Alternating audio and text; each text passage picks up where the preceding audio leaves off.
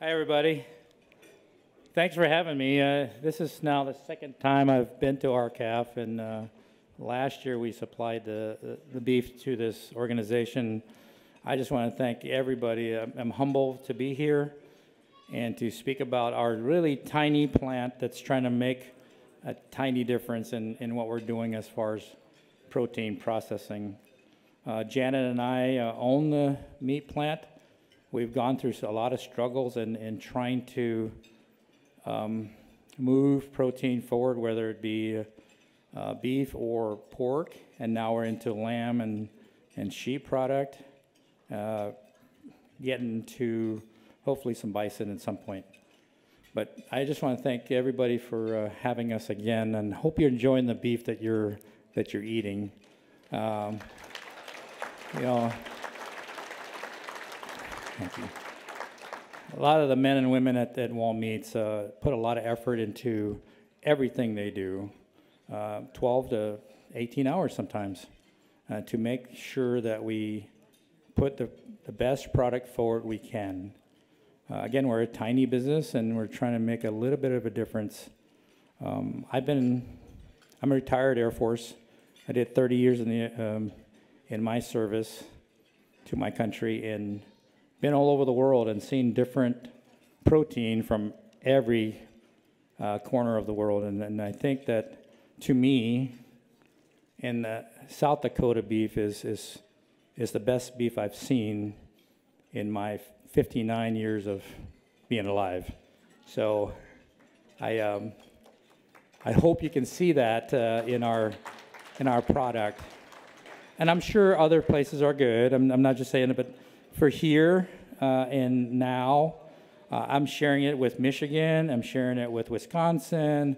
Arizona's called in. There's folks in California reaching out to us. Of course, it's always, an inspection requirement to get some of these products through. And we recently opened a store in Rapid City. It's a cutting facility. It's a retail store. It's also the Western Dakota Tech lab for cutting. And I'll talk about that in a minute. Sorry, Jim. I'm almost done. And that's just really, it's an effort to continue to teach people how to process protein.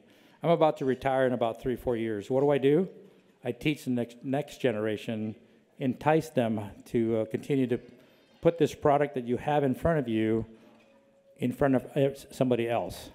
Because it's a good product, and it's in my 30 years and 13 years of deployment, this is the best country in the world. Yeah. So what do you do for that country? You serve it again. My 30 years is done with the Air Force and Department of Defense. Now my next service is to you and my ag partners. So I'm going to turn it over to Jim to introduce himself, and I'm open for questions.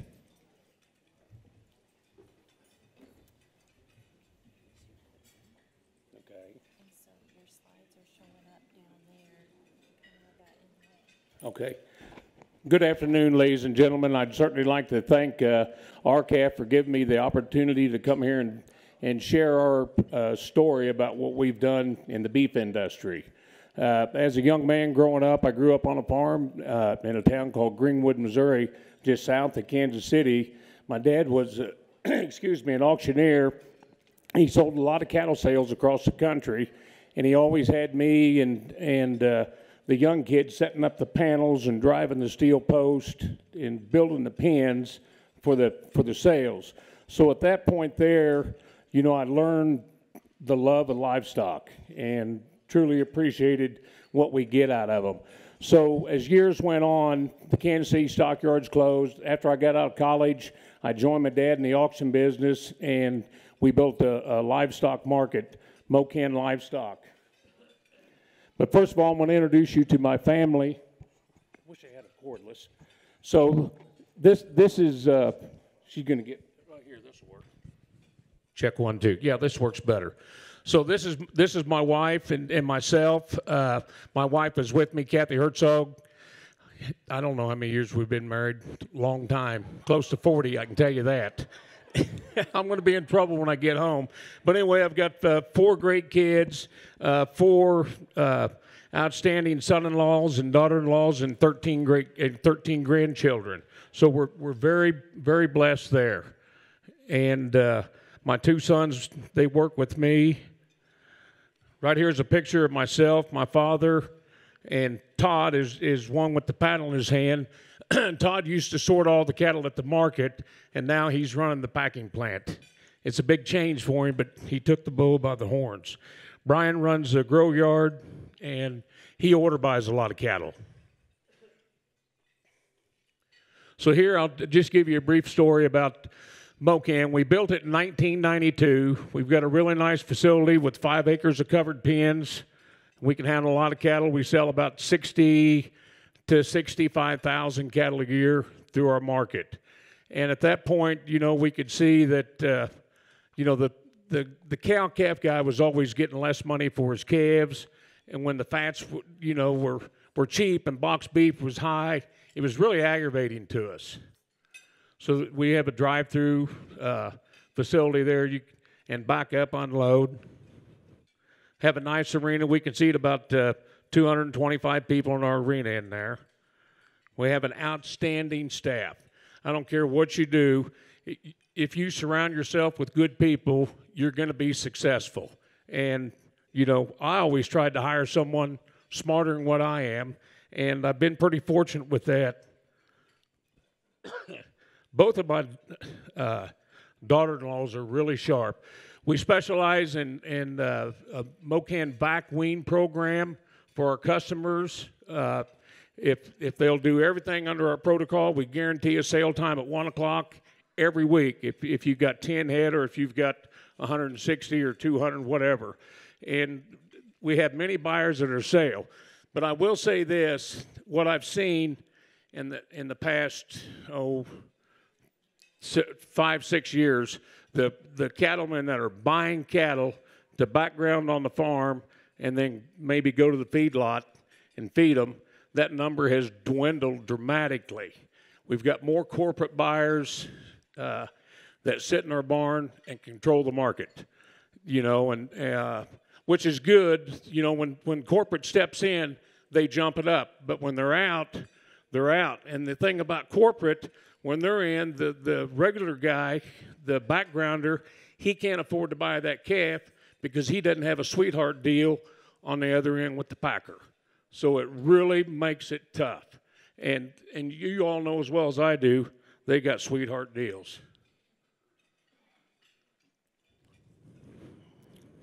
So here, that's just, we send out a weekly market report via text. We're members of LMA. Then when my sons got out of college, first thing they wanted to do is own cattle and buy cattle and help the market, support the market. So we built a grow yard, which is just right across the road from the livestock market. And there we can keep about 800 head there, and then scattered around on 2 or 3 different farms. We background 12 or 1,500 head, and then we've got probably out of that 12 or 1,500, about 300 on feed for fat cattle. So again, this particular piece of property here, it sets on 56 acres, and it's just right across the road from the sale barn. We raise all of our own feeds and buy local silage from our corn. We can make silage from local farmers.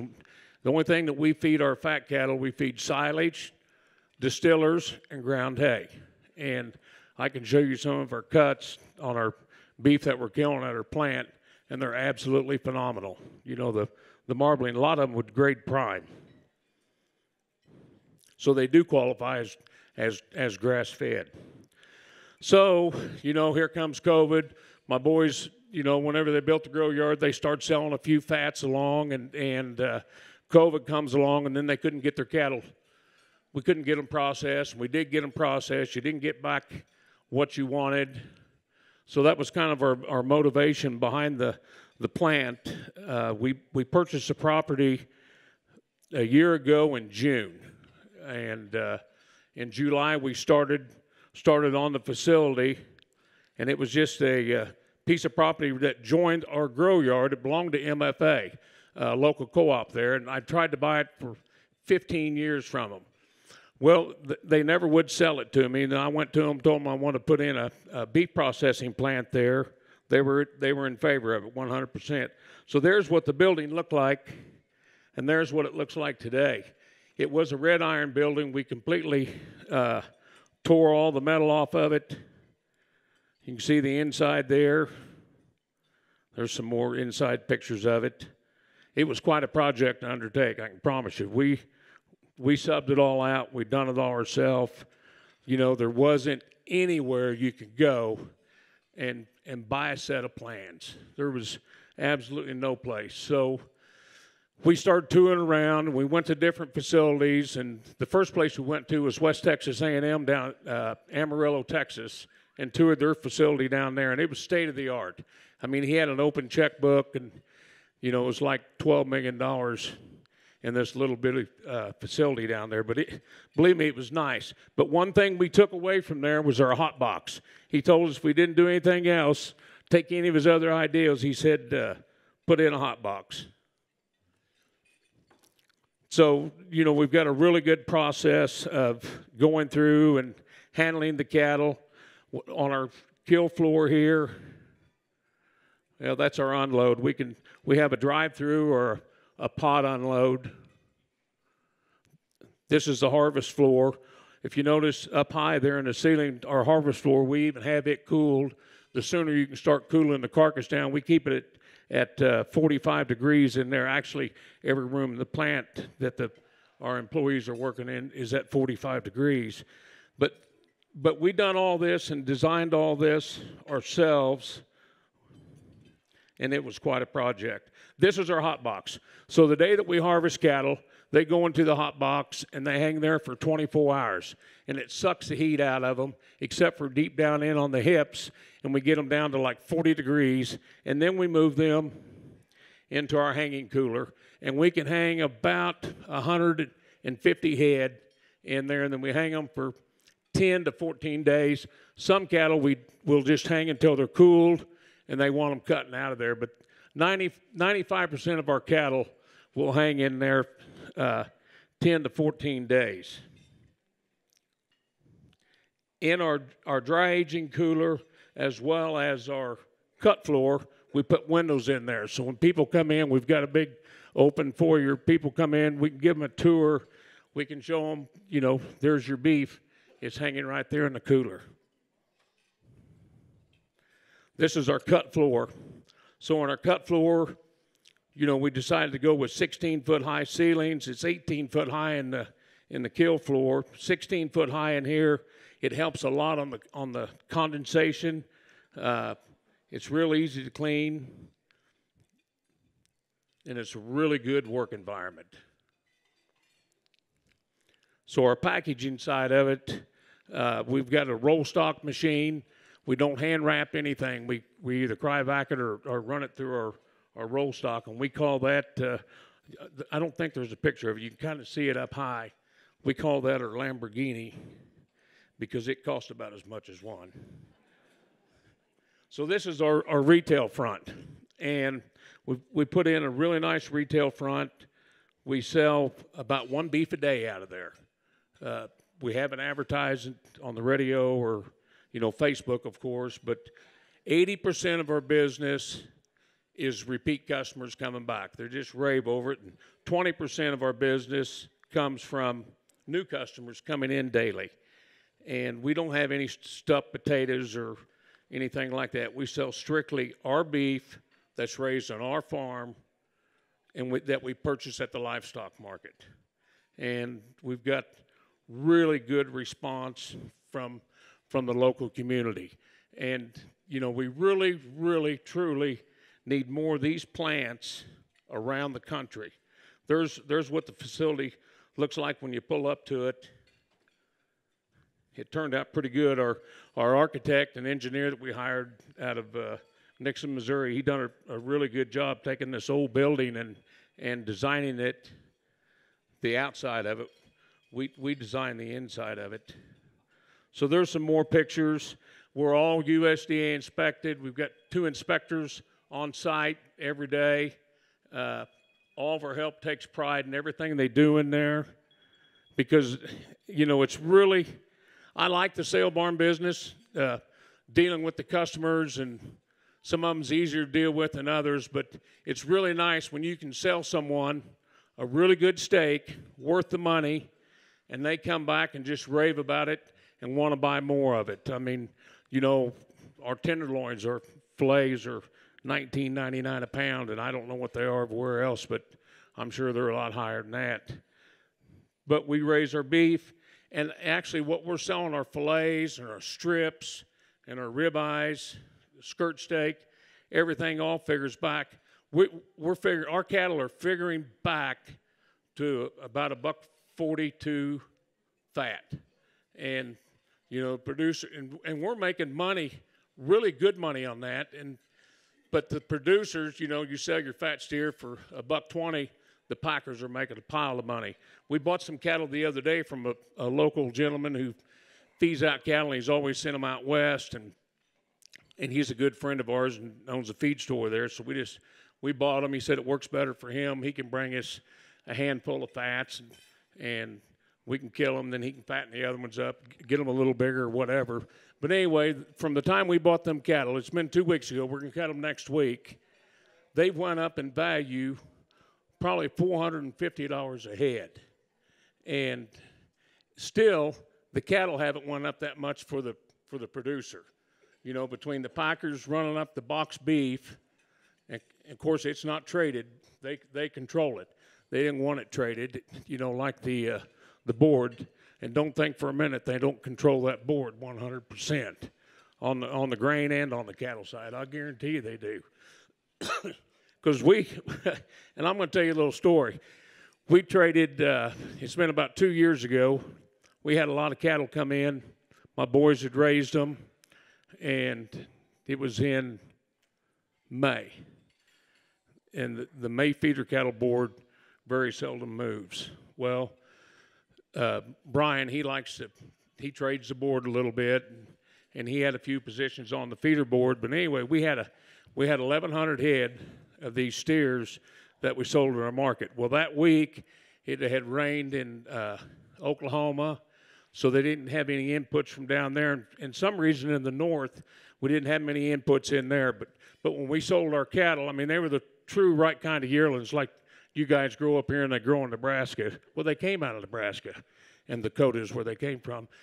But anyway, we moved the feeder cattle board $1.40, and I had more life-threatening email and threats from Chicago, you know, than a guy should ever get. Should never got one, but someone was playing the board, and he was on the wrong side of it, you know, and thought he had it all figured out, but he didn't. But so they kind of quit bothering me. That's been 2 years ago, but I'm sure I cost them a lot of money. Didn't bother me a bit. So we have a truck. We can deliver to different places. This is the basic layout of our plan, and Todd, my son, that runs the plant, he'd be more than happy to work with anyone. He's got his hands full. We do have our plans. We'd be more than happy to sell them to you. I can tell you our plans cost us about $65,000 to $70,000, and you know I'd be more than happy to sell them to anybody in here for a price. You can talk to me about it, and just anything we can do to get more of these plants up and running. Like I said, my son runs the plant. He is he's done an outstanding job. But whenever we started, he really didn't know, and I didn't know, and my other son, Brian, who takes care of the backgrounding yard, none of us really knew who was going to do what. And then Todd took the bull by the horns, and he can literally tell you everything there is to know about running a plant. I'm totally impressed. He can tell you every beef cut. He can take one apart, you know, like he's been doing it for 30 years. So I'm blessed to have a great family behind me and supporting me, and also our community that's behind us 100%. And if I can help anybody build another plant to compete against the 4 major packers, I'm all for it. I mean, I'd like to see 400 or 500 of them built, you know, around the country. We've turned down a tremendous amount of work. We can real comfortable, we can slaughter 15 head a day and cut and package 15 head a day in our plant. And and we employ 18 people today, full-time, pay them really good. You know, we have 5, well, out of the 18, we have 5 Hispanics that we brought in that are really good. We wanted to hit the ground running. So we had some good meat cutters come in. And then there's a local boy, old Lee, and he runs the saw, and he is really good. Very fortunate to get him. He worked in another plant south of us that had closed some time ago, and he'd ran the bandsaw for 22 or 3 years. So we're really lucky to have him. There's where your flow is, breaking them off the rail and getting them down the line. And the sooner you can get them off the rail and broke down, the sooner they can get them cut up. So with that said, you know, I'm really pleased. You know, everything that we've done, we built the market because there was a need. We built the grow yard because there was a need, and we built the packing plant because there was a need for a processing plant as well. So you can visit us on Facebook, Herzog Meat Co. Read about us there and enjoy American beef. I will say that here next, the 31st, we are going to get our product put in. It's going into 2 Hy-Vee stores in Lee Summit. Now, we couldn't get in the meat counter. We're going in fresh, packaged. I think Tyson's got the meat counters all sewed up. But we are very pleased and very excited to be able to go into the Hy-Vee store with grass-fed and with all-natural beef that we raise there on our farm. So we're really looking forward to that. But like I said, there's a big need for it because Todd turns down 2 or 3 pot loads every week for a niche market somewhere. And if you guys build a plant, they will come. Yes, ma'am.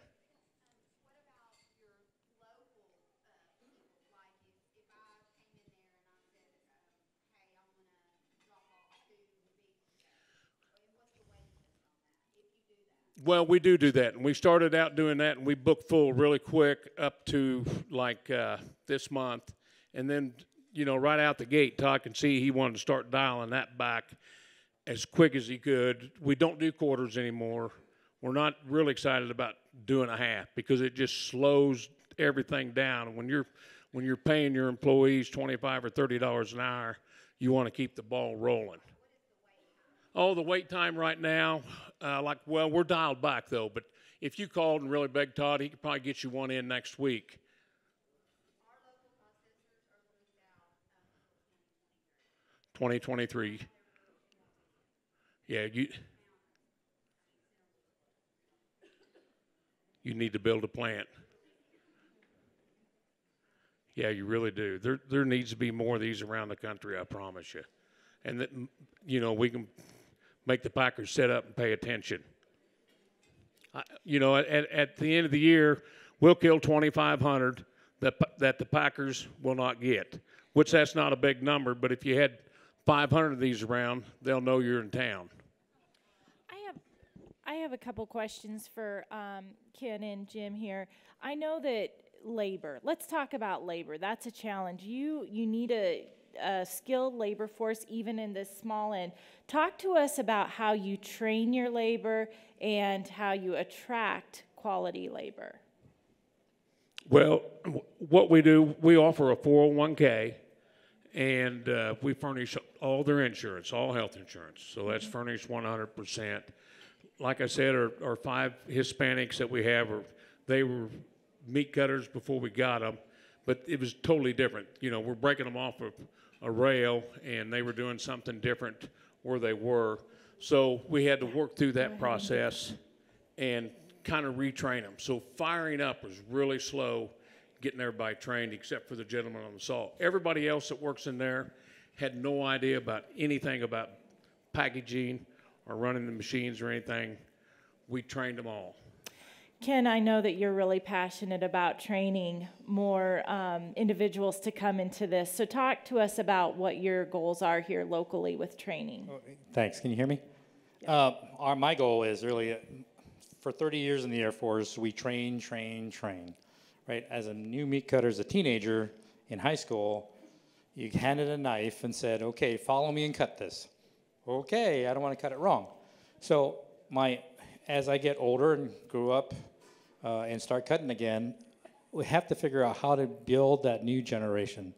So I partnered up with Western Dakota Tech, and we're going to start a meat cutting course for 2 reasons. One, academically, I didn't know how to cut meat. So we're going to fix that. And then when you get to the store, you'll practically know how to cut meat.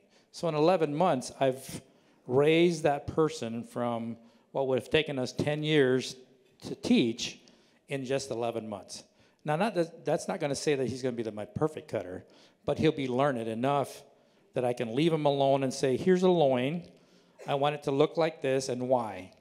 So academically, he's taught, and then practically we teach him how to cut the way we do. You know, we're doing a lot of innovations nowadays. There's new technology out there. There's not just a knife and a handsaw. There's a lot of technology out there that we need to teach our people to become more efficient and be better at their craft. And oh, by the way, Jim, you know, that's a great thing that you're doing in 401k, but we also need to keep our employees with better wages, to keep them around. To have a career is not anymore, you don't need to go 4 years and then learn how to do what you need to do in 4 years. You do it as you go, and you're also pedigreed or certified or diplomaed after you're done with us. So you can go to Safeway, you can go to Jim and say, here's my learning credentials, test me. And that's what we'll do along the way is we'll do some upgrade training and then some progression training and then test.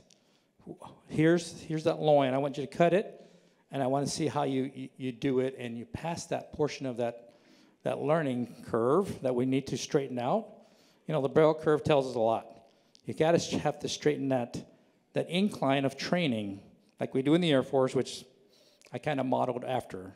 So when you get to a certain point, you're a master mechanic. Now you're going to be a master butcher. So we're going to follow that train and then do some progression ladders along the way. I would like to mention we did send 2 of our young men that work for us to Kentucky to their class, meat cutting class down there, and which was it was good, but they didn't learn near enough for what it cost in the short amount of period of time they were there. So that's one thing that, you know, we can also offer is you come to our facility, we'll help train your guys. You know, there's not a better place to learn than there is on a cut floor, you know, instead of in a meat lab. I mean, it's totally different. It's totally different. Todd, there was this lady that showed up there at the plant. It's been about a month ago now, and she said, I understand you hire on the spot. And he said, absolutely, follow me. And he said, you're going to get gowned up. And Todd took off for the employee break room and turned around when she was gone. He'd scared her. So the next day, he had no idea who she was or where she went. So the next day, this young man shows up there, and he had his lunchbox with him. And he said, I understand you hire on the spot. And he said, absolutely, I do. He said, come on. So, and that's been over a month ago, and now both of them work there. Excellent. And have been there full time. We pay them really good, you know, and they're doing really well. Well, I think Jim has breathed belief into us to go home and start plants. Ken, talk to our audience about working with their processor and selling direct, because I know you work with a lot of cattle producers, hog producers in this area, and you are that connector in taking them selling direct to the consumer. Talk to us about that. I am, thank you. What I've done, this started about 3 years ago now, and I'll get into the new plant here shortly. I don't have enough time in a day to explain all that, but the direct marketing for us, you know, it goes beyond cool. We take that producer and their product and put their name on that package on the subprimal. So let's say Wall Meats, meat producer, somebody, Janet Niehaus. And that creates that direct marketing for my producers that I work with. So when if they like that beef, they'll say, hey, let's go get more of Janet Niehouse's beef. And then they call us, and then we connect them, or we connect them directly to that producer. So the custom not for sale market increases. Our producer gets to sell their beef. On the flip side of that is my retail and inspected product has their product in it. So if it's good and our working relationship with that certain producer or a bunch of producers becomes a marketable product, that retail side just starts to increase as well. And we've seen that in the last 2 years, is if you honestly combine with your producers who work so hard for what they do and you market their product, they'll come back to you. So the three-way street of direct marketing is not just me as a retailer, but me and my producer as a direct seller to our consumers. You know, we had a list of 18 folks on the list, and we call that list, and it clears right away. So we build another 18, and we clear that through our producers. So if that's what you're asking, yeah, we do a lot of that. I do a lot of custom. I do 1 day of custom slaughter, 2 days of inspected retail. So I provide my producers an opportunity to direct market themselves. I know it takes a lot of time, but I owe it to my producers to do that for their customers. And they continue to come back. You know, and even there's somebody in the room, they couldn't sell their beef, right? So I got on the phone and said, hey, you're on the list to get some beef, but I have a producer that does not have customers. You need to call this producer and talk to them. Because in the custom not for sale, I'm not supposed to sell their beef. So I send my customers that are always calling. I have another list of 10 people just yesterday. So I connect those with the producers that have beef that haven't sold. I don't necessarily have to sell them for them. They sell themselves. So Excellent. I hope that helps. Yeah, it does. Any other final thoughts, you guys, before we wrap up? Well, my final thought would be, you know, you hear a lot of things whenever we started, oh, the USDA is going to be hard to get along with, and it's difficult to build a plant, and it's not, and they're not hard to get along with. I mean, like I said, we've got 2 inspectors there. They're really good guys. They see something wrong. I mean, we got to fix it. And I want them there. And for that reason, the granting them inspection was probably the most difficult hurdle to jump, because they really don't help you point out what you need to do and fill out on your paperwork. But, you know, we've been there, we've done that. We didn't know anything about what we were doing, and we jumped in with both feet and feel very confident and very excited and very proud of what we've done for the cattle industry, and looking forward to working, you know, for several producers for many, many years. And, you know, again, if we can help anybody in any way, we're ready to help. Thank you all.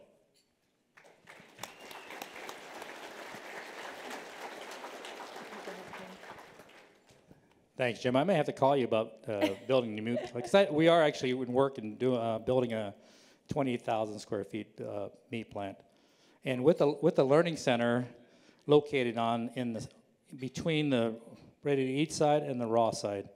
And again, I'm pushing that learning curve.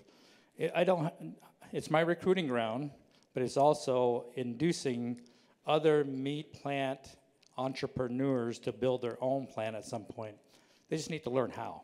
Janet's my business partner, and she's going to teach the other side of this, the sales and marketing and accounting. I'm going to teach the raw processing and ready to eat, because there's value added to that ready to eat side of this processing business we're doing. So I'm going to teach that too, so that they can profit. The profit margin on the ready to eat side is huge if you really think about it. And some of those critters, you know, everybody wants fats. Good. I want fats too. But there's nowhere for coal cows to go to. Well, I'm going to explore that market. I already have, by the way. My effort to do beef to school, they're delivering today to Burke. And I'm watching Burke, South Dakota. Burke, South Dakota, which started beef to school when we did. We happened to be a few weeks ahead of them. and they were processing in another state. Now they've come back home to do it at Wall Meats. So we have up to 12 schools now. And that ready to eat or cow market, we can use that and add some value to that. Cows are good. What do you do with them? Well, sell them to me. I'll buy them. I'll use them. I'll make some magic. You know, when we first started this business, Jen and I went into a restaurant because we kept knocking on doors. Oh, no, we're good with commodities. Oh, no, we're not going to do that. Well, we started it, and it exploded. I had people out the door in my restaurant waiting to have that local beef product, and now they're hooked. And we called them the meat roadies. You know, last year when the pandemic hit, we took our truck into Rapid City. You could see vehicles following us. It's like, oh, my God, they're after us. Somebody get in between and stop them. And we had football fields, long lines of people wanting your beef. Your beef. I'm just the cutter. It's what you produce that they taste. I'm just a middleman. I want to be as humble as I can, but that's honest. I'm just here to move your product with you, you know, as a direct sales, or without you as my retail. Either way, it's going to work. We're building that 20,000 square feet meat plant.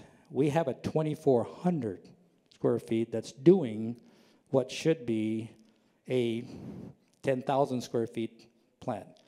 We're working hard. We've got a lot of labor. People come in. They think it's easy work. It's not. It's not at all. So I've probably cycled 90 people through my meat plant because they thought it was easy, right? Well, I want to stop them. I want to train them. I want them to stay. Had I done the training or there was training available to while they're in the meat plant, I could have kept them. Well, if the environment was bigger, it would help, right? It would if there was. This is the cutting table, for example, half of the cutting table. So it's twice as much, but I'm cutting 5 beef on these 2 tables. That's way too small. They're all like this, cutting. So what do? Build a bigger meat plant. Build a cutting store in Rapid City, which is helping a lot. It takes the pressure off the wall. No longer are they doing all 5 on this table. There's 2 here and 3 in Rapid, which helps our phase plan. Phase 2 is our 20,000 square feet. So we provided beef to school product with cows or hamburger cows and Meals on Wheels. So those 2 immune system, one's trying to build one, one's declining. If we can test those products and provide our elderly some good product and our young people some good product, everything in the middle is bonus. The restaurants I provide meat to, this kind of setting I provide to, the hospital I provide meat to, all those move your product, right? Okay, so some people just aren't cutters. Some people are cookers. Some people are just laborers. I want to know that when I start teaching you. Okay, you can't cut meat. Let me take you over here and package. This is probably where you need to be. We got smarter at that, right? We can do fat to protein content, so when it goes out the door, you know what you're getting, which is what people come in and say, hey, I need 90-10. Come on this way. This is it. 85-20. What do you need 85-20 for? I need burgers that are going to flame up. Well, here's the product right here for you, right? So we do all that. So we teach our consumers what they're getting. Excellent. We build confidence and competence into our consumers. That is South Dakota beef. You'll taste the difference between that and whatever you get at the other store. And they come back. They come back because they learn. Anyways, I'm sorry I could run all day. I didn't bring a slideshow because I've been doing that for the last 8-9 months, and it's been 2 or 3 hours, right, Lance? And it's a learning curve for all of us, but there's a lot I'm trying to promote our beef through, whether it be schools, whether it be state institution, whether it be hospitals, whether it be just your consumer. I got one, I'm selling bones now. Believe it or not, I'm selling bone marrow. I never would have thought that 2 years ago. But there's folks out there, not just in the restaurant setting, but in the bar setting. They want you to cook marrow, to drink through a bone. Okay, as long as you buy it. Yep, there you go. Right. There you go. I'd just like to add one more thing. On our facility at our livestock market, we've got a really nice restaurant in there, and he brought it to my attention. I failed to mention it, but it's only been open 1 day a week for 29 years.